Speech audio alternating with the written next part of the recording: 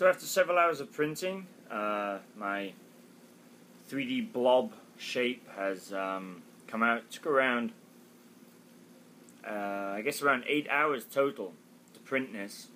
This is printed at pretty much the maximum resolution that the Myriwell 3D printer will go. It's printed at 0.15 millimeter layers.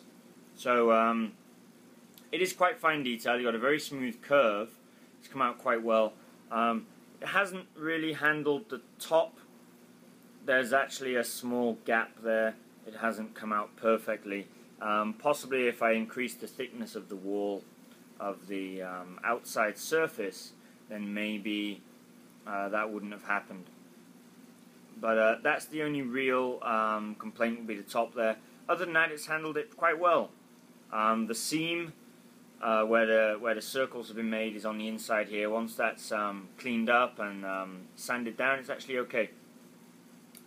Not quite sure exactly what it is, but it's quite true to the 3D model.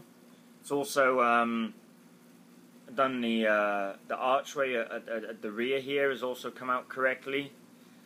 This was built with 0.15 millimeter layers with a 10% infill and an exterior support structure.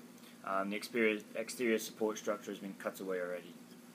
So yeah, there we have it. There's my my blob.